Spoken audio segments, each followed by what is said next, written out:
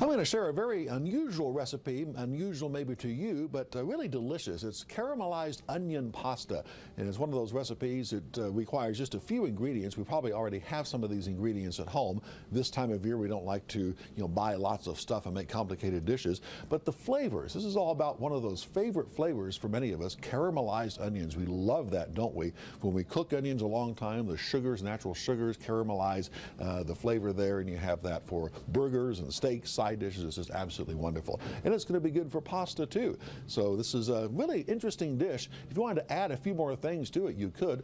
And let's go ahead and get right to it. In this particular skillet or pot, I have some onions. They're beginning to brown. I want them to be brown.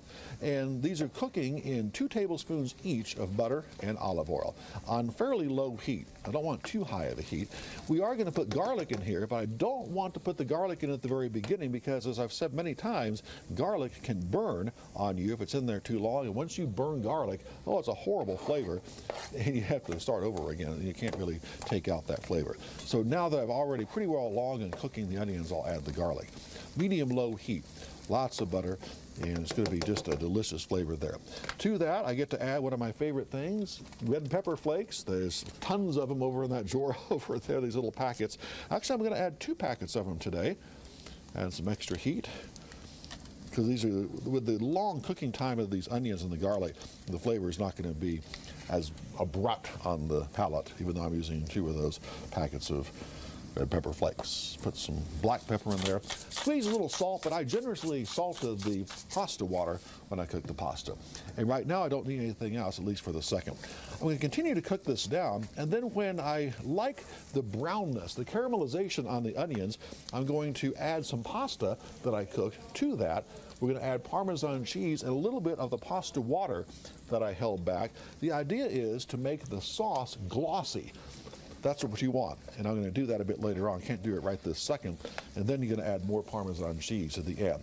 Onions, garlic, red pepper flakes, salt and pepper, of course olive oil, butter, and that's all you really need for this delicious dish, which absolutely smells divine. What other protein could I put in there if I wanted to? Well, gosh, you could put in some ham. You could put in a little sherry, which isn't a protein, but a little sherry probably would taste good in there. Even some chicken and shrimp might be good with this particular dish.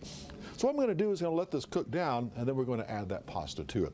One thing that's very important, we did a 60-second kitchen on the other channel, our other channel, about this. When you cook pasta, make sure you add plenty of salt to the pasta water. That's the only chance that you have to season the pasta.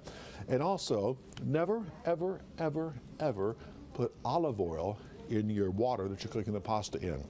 There's an urban legend in the cooking world that if you do that, it keeps those noodles from sticking together.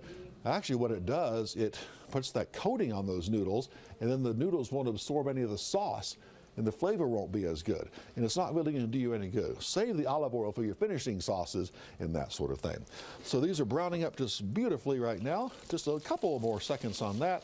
Then I'll go ahead and add the pasta. We'll serve it up at the end of the show. Simple dish, wonderful ingredients, wonderful flavors.